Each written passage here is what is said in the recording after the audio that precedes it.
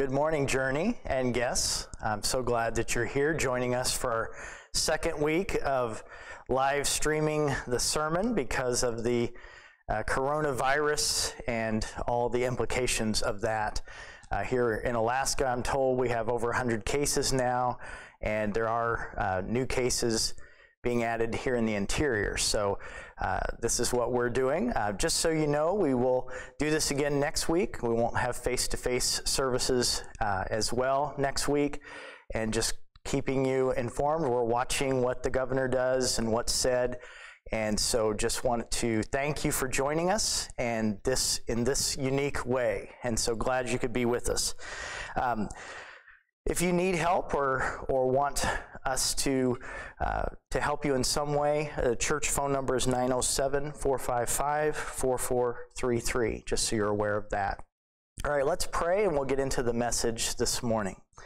Dear God, we come to you today, and some with really heavy hearts. Some have lost their jobs for a time.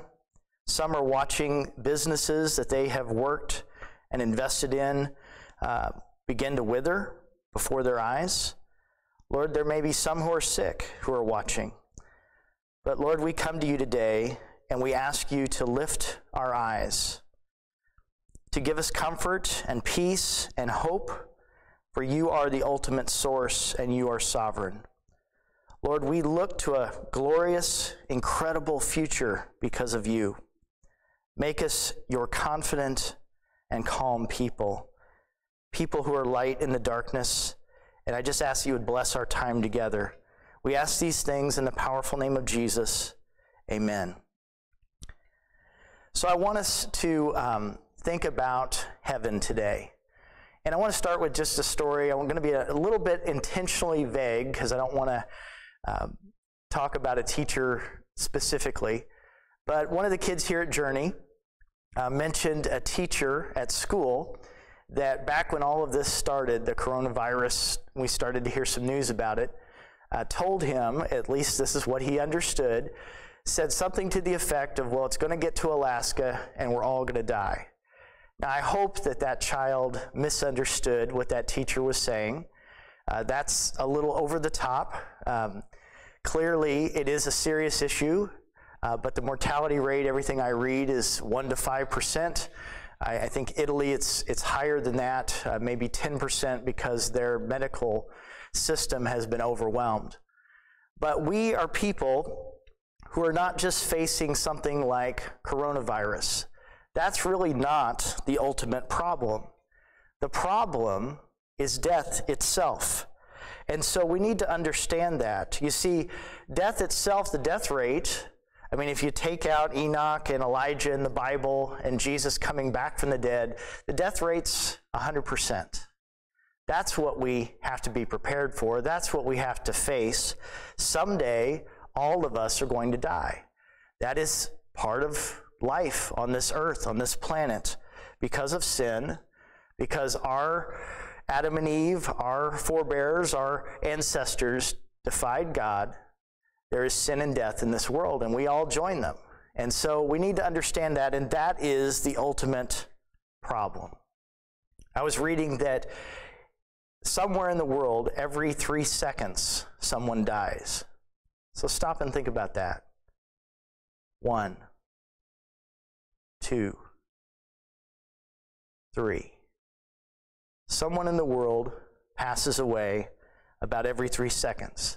The reality is that we all look pretty good, and yet we're kind of like cut flowers that look good for a time, but the end is coming.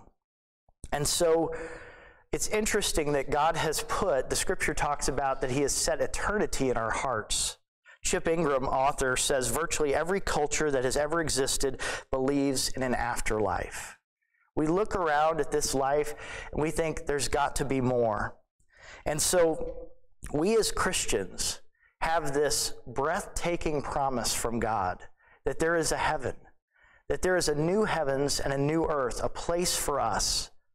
And we get to experience the joy of that, and we can look forward to that. We can have confidence no matter what we face because of the promise of heaven.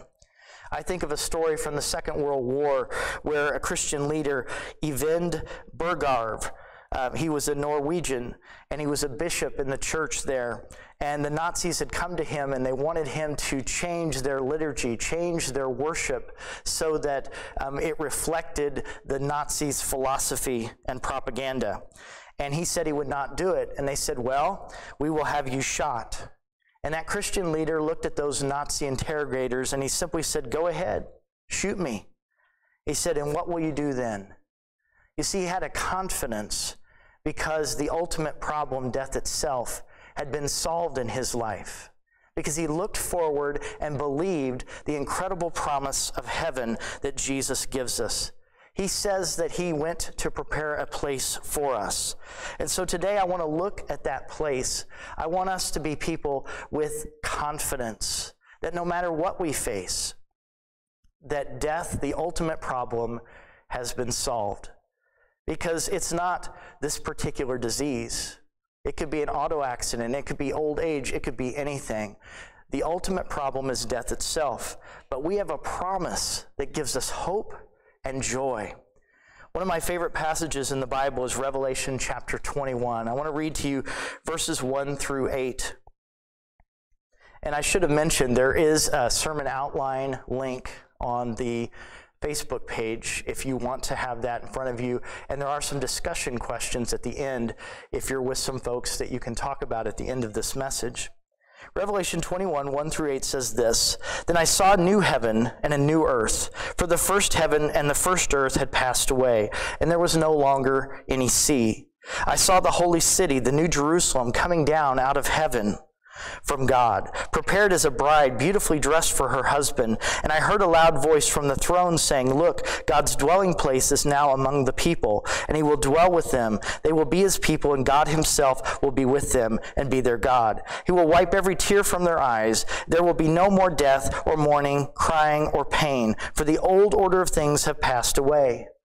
He who was seated on the throne said, I am making everything new. Then he said, Write this down, for these words are trustworthy and true. He said to me, It is done.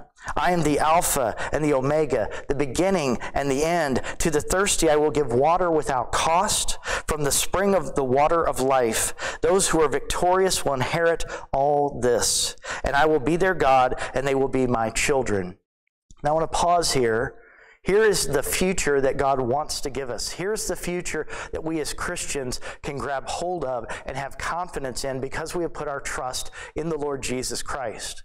But he reminds us in this passage, the last verse, that there's another destiny if we don't make that decision, if we don't put our trust in Christ. It says this in verse 8, But the cowardly, the unbelieving, the vile, the murderers, the sexually immoral, those who practice magic arts, the idolaters, and all liars, they will be consigned to the fiery lake of burning sulfur. This is the second death. And so, while I want to focus on heaven today, I want to acknowledge that we get to choose which destiny is ours. And we need to understand that without Christ, all of us get the second destiny. All of us get separation from a holy and good God. I mean, you might look at that list and go, well, I'm not a coward. I'm not vile. I haven't murdered anybody. But what about sexual immorality? What about idolatry? Idolatry is putting anything above God in your life. Haven't we all done that? Haven't you told a lie or two? That's listed as well. Sin separates us from God. Only in Christ can we have the confidence and look forward to his promise of heaven. See, heaven is God's incredible promise. You know, we're told in the Bible by author Herbert Locklear in his collection, All the Promises of God, that there are about 8,000 promises in the Bible. 8,000. One of my favorites is the promise of heaven and all the implications of it.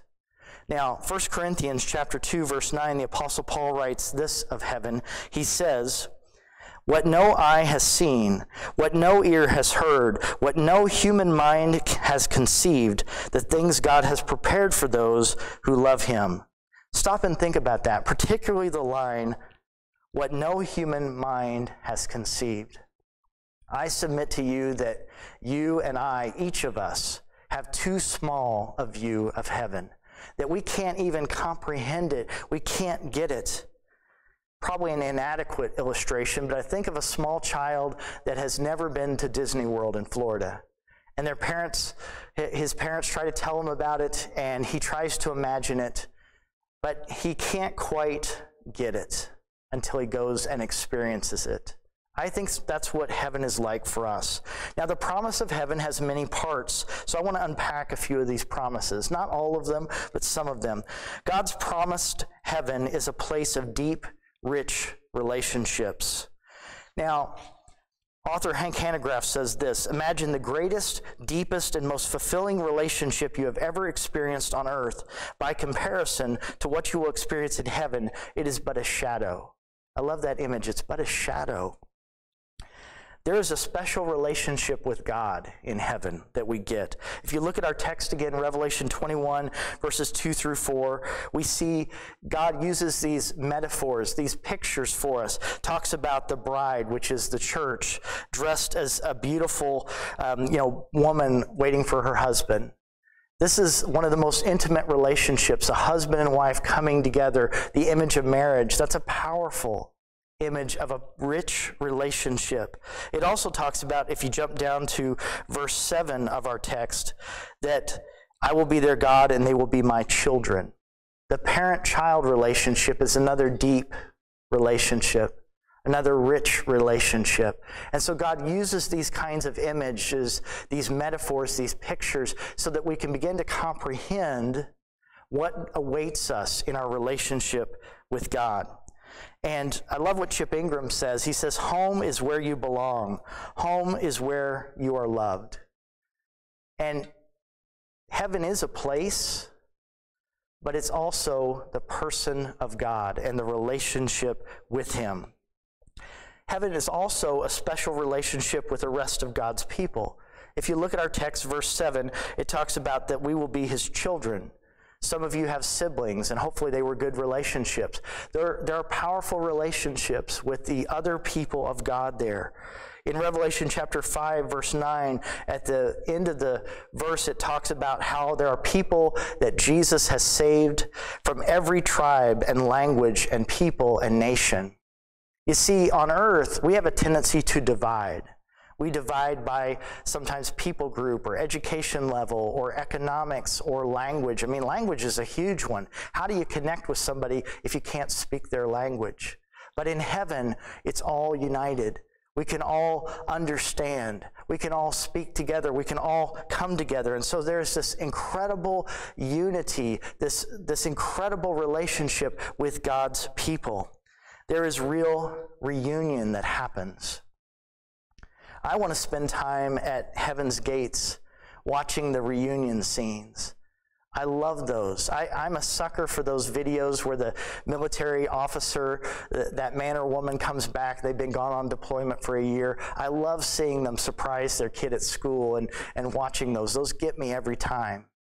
There's something about reunion and coming together and having that relationship with God's people.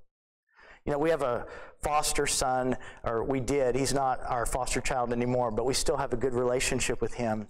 And we had him for about a year, not quite. And he was 3 years old at the time. And when he came to our home, you know, we had him for a while, but our family went on vacation. And because he was a foster child, they wouldn't let us take him with us for that short vacation. And so we had to leave him with somebody else for a period of time. And when we came back, it kind of broke my heart, but he was so happy to see us. And he said this, I'll never forget. He said, I thought I'd never see you again. Because in his life, there had been so much leaving. See, heaven is a place of reunion. Who are you looking forward to seeing again? Maybe it's Christian grandparents, or Christian aunt or uncle, or a mentor that you had earlier in your life that's now gone. Who are you looking forward to seeing? I think of a man in the church we served in Indianapolis named Clark who has now passed away. He's gone on to heaven. And he was really like an adopted grandparent to our family and to our kids. And I look forward to seeing him. I look forward to seeing my grandparents. What a great time that will be. My grandparents had a huge impact on my life. And so there are these special relationships with the rest of God's people. Now, we will be perfected. And so those relationships, even the deep ones here in this life, have moments of sin, moments of brokenness, moments of maybe betrayal. And you won't have that in heaven. You won't have any of that. We will get to experience all the good side, all the upside of relationships without the bad. And we get to know people and know them fully. You know, as a parent, it's been fun to watch our children. You kind of get to know them in stages. You begin with, I remember when my wife was pregnant and I would talk to the babies still in the womb. You know, then we get those ultrasound pictures and we start to feel like we know them. Okay, it's a boy or a girl. And then the baby's born, and I enjoyed them as babies, but I love watching them grow and mature. And as they got older and older, you could have deeper conversations. You could get to know them better. You got to watch them grow and develop. You know, you would see them have a heart for sports or have a compassion for people who are left out. Or you might see them drawn to music or drama, and you just get to know them. And heaven gives us that time, and we get to have that perfect experience of getting to know people completely and well. And so it is this place of deep, rich relationships. The second major idea when I think about the promise of heaven is that God promises in heaven a new resurrection reality. And the big word here is restoration.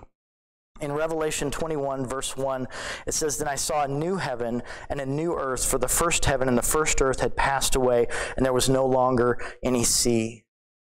So it's a place of restoration. Just a little side note, the sea idea, sometimes people struggle with that. Why no sea? Because some people love the sea. They love the ocean. But understand that John wrote this, and John was on an island, and he was in exile. And for him, the sea represented division and separation from the people that he loved. And also in ancient cultures, often the sea was tied to storms and danger. And even in Scripture, Isaiah 57:20, there was this kind of tie with wicked people. It talks about, "But the wicked men are like the tossing sea, which cannot rest, whose waves cast up mire and mud." And so for John, the sea was a negative image. But notice the new heavens and the new earth. Notice this image of restoration, like Eden, that Adam and Eve got to experience. Have you ever restored a piece of furniture? And it's amazing what can be done. Or maybe we have a lot of old cars in this community, and there's a museum, and in our parades, you'll see all these restored cars, and they're beautiful. Restoration is an amazing thing, and God promises He's going to give us a new heavens and a new earth, a restored nature. It's like Easter for earth. It's like a caterpillar that becomes a butterfly. And so we get to experience that. John Eldridge, in his wonderful book on heaven, All Things New, talks about restoration, and he says this, that it is the only hope strong enough, brilliant enough, glorious enough to overcome the heartache of this world. We seem to be drawn to a fantastic world, to a place of beauty and nature. If you look at our blockbuster books and movies, you see this. Think of Narnia with C.S. Lewis, or Middle-earth with J.R. Tolkien's Lord of the Rings series, or Pandora, which is kind of an Eden-like world for the movie Avatar.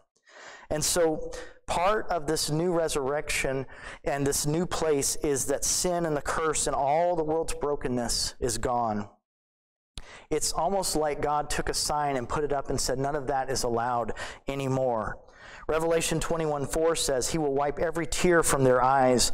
There will be no more death, or mourning, or crying, or pain, for the old order of things has passed away. No more tears of sadness, shame, guilt, or loss. Author Scott McKnight talks about, since 1980, around the world, well over 1 billion babies have been aborted. I want you to think about that. What does heaven mean for these innocent millions and millions of children who had their entire lives taken from them? What does restoration look like for them? I don't know exactly, but I know that Jesus will make things right. I was reading that approximately 600,000 Americans die each year from cancer, and more than 7 million humans die of cancer worldwide each year. Think about all the grief and the loss tied to that. But at the front of heaven, on the what's not allowed, no cancer. No more of that. We won't experience that anymore. You won't lose a family member or a friend. I think of Pastor John Ross of Memphis, Tennessee, who talks about the medical struggles of his sister. Here she was, vibrant and healthy. She was a wife, she was a mother, and she went through a terrible battle. And they even amputated her legs to try to save her life. And the doctors told her she had sepsis, and they told her that it was only like a 1 in 500,000 chance that it would go to her brain. And it did. And she died. And he talked about, here they were, a Christian family, and he talked about walking out of the hospital with his parents, age 52 and 53, and they were walking together, and they're leaving that building, and their lives are forever changed. They lost their only daughter. And he said he watched as his mom looked at his dad and said this. They were Christians, and she said, "Remind me what we believe." What do we believe? And he said his dad thought for a moment and said, "The tomb is empty." The tomb is empty. That's what they believe. That's what we Christians believe. That Jesus Christ overcame death. That death does not hold us. It's not something we need to fear. Jesus Christ overcame it. Death does not get the last word. The last word is Jesus. The last word is resurrection. In Revelation 21:7, it says this, "Those who are victorious will inherit all this, and I will be their God, and they will be my children." We will be restored to those positive traits of childhood. I struggle with being cynical sometimes. Maybe you do too. But to be a child again, to have innocence and purity and holiness and deep trust of everyone in heaven, that will be restored to us. That's part of what's given to us. That will be mature. But we'll have that restoration that happens in our lives. I love Revelation 21, verse 4 and 5, the last part, where it has Jesus saying, "I am making everything new." Everything new. It's all going to be restored. It's all going to be different. And yet there's some continuity from what was before. We get new resurrection bodies. We get restored bodies. I only get to see my parents a couple times a year now because they live in Indiana. And when I go back, you notice more of the changes when you only see somebody a couple times a year. And one of the changes I noticed last time was that my father, who struggles with arthritis, he will moan when he moves, when he walks sometimes. And he didn't used to do that. We will have new bodies, new resurrection bodies. Those of you who are older, you'll get to run again. You'll do cartwheels again. You'll somersault if you want to. You know, there are certain things that we kind of give up as we age. I love 1 Corinthians 15, 42 through 44. It says this, "So it will be with the resurrection of the dead. The body that is sown is perishable. It is raised imperishable. It is sown in dishonor. It is raised in glory. It is sown in weakness. It is raised in power. It is sown a natural body. It is raised a spiritual body." The human body is dying. It's decaying. It's changing. It's breaking down. But the resurrection body is eternal. And it's something we look forward to. It's going to be a remarkable body. The Hindu does not have this hope.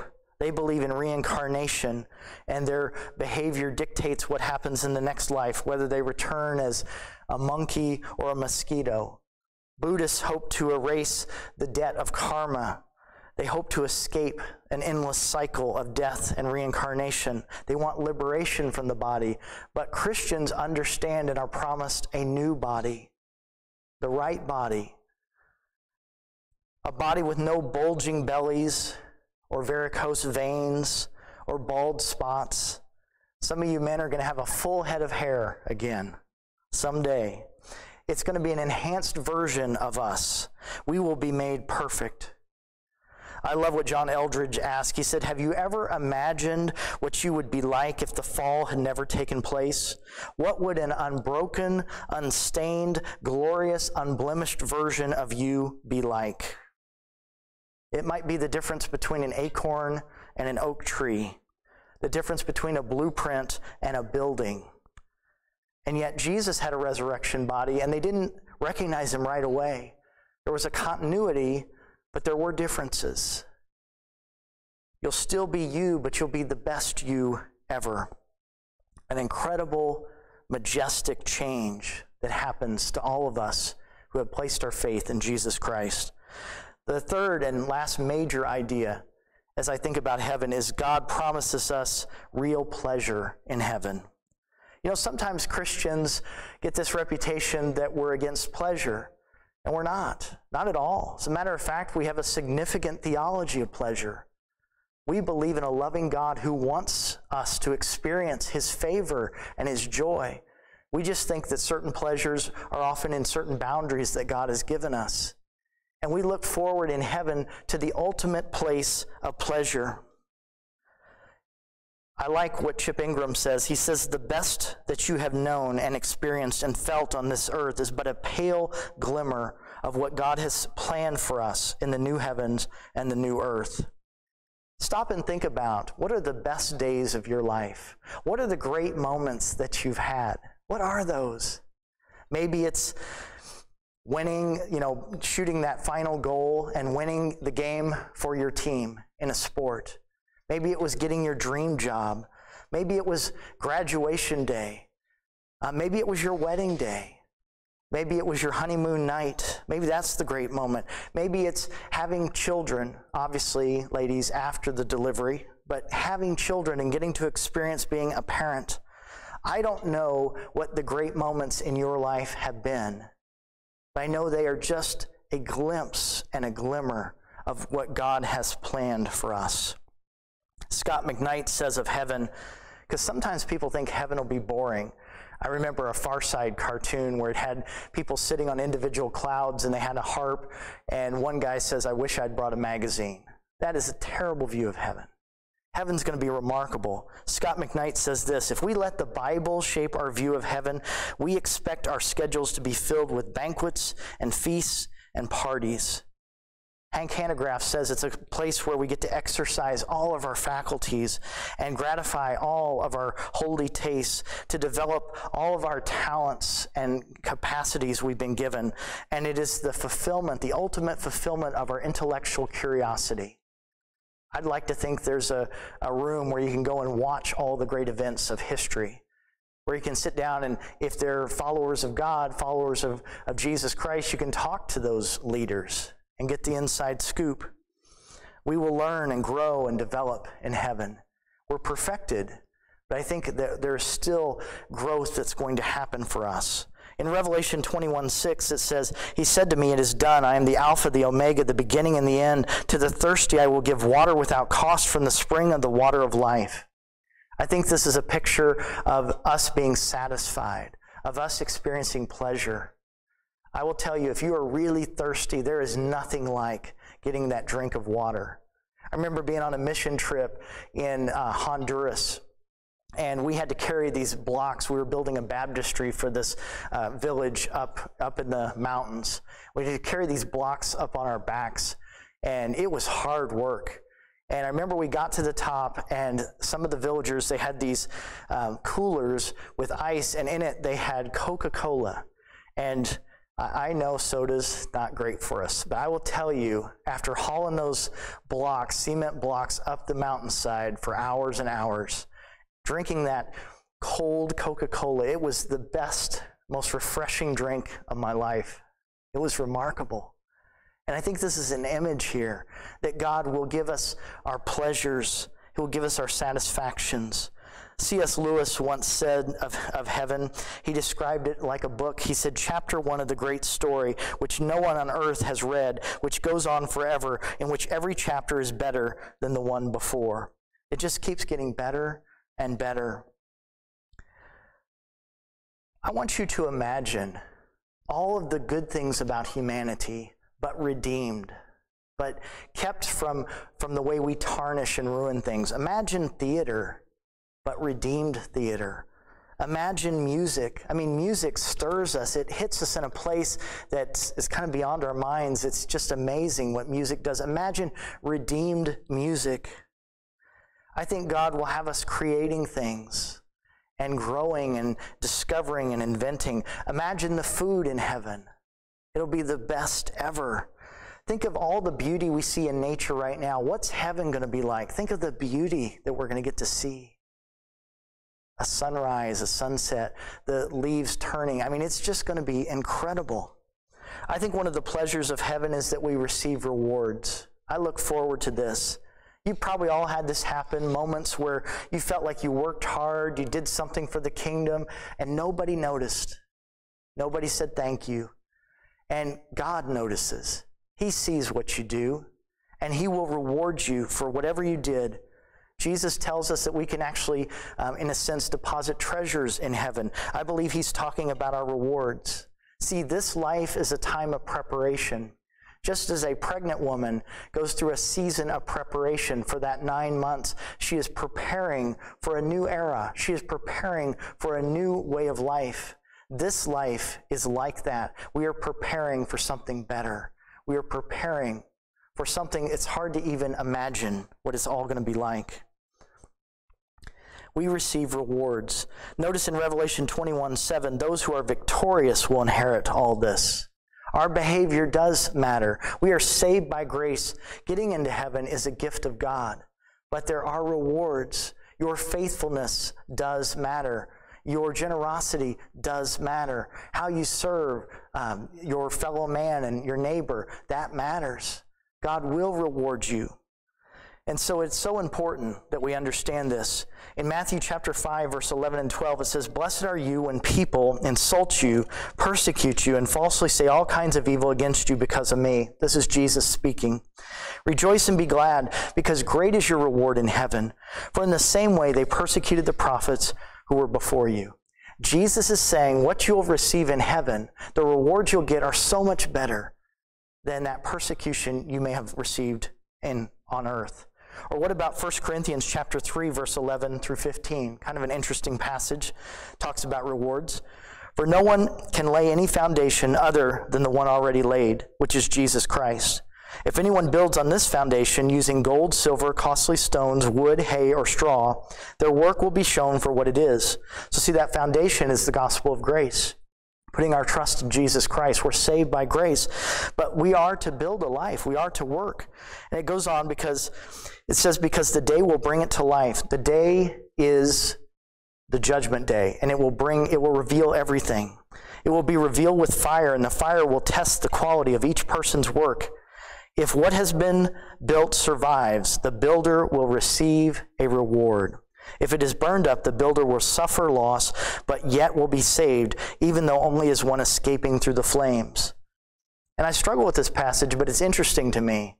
We are rewarded for our faithfulness. We are rewarded for our service. And if you're in heaven by the grace of Jesus Christ, which is the only way to be there, clearly there's not a bad neighborhood in heaven, but understand there is rewards for those who are faithful. You want to walk in faithfulness and truth. One author said this, "What we do in life echoes in eternity." I also want to just mention, I won't spend a lot of time on this, but I want to mention the pleasure of animals in our lives. Many of you have pets. This is probably the number one question I get about heaven from children, but I also get it from adults as well. I think there are animals in the new heavens and the new earth. I think there are a few scriptural reasons to think that. I don't claim to totally know, because these are pictures and symbols, and it's hard to know what to take literally sometimes. But let me just give you a couple things to think about. There were animals in the original garden. And remember the theme of restoration. And so I think the new heavens and new earth, I think it has some animals in it. I think it was interesting. I was reading that some scientists are telling us now that dogs can understand about 165 words, at least certain dogs. I mean, our dog seems to understand certain commands. He understands if you say dog park, he gets super excited, like, oh, I get to go. This is my great playground.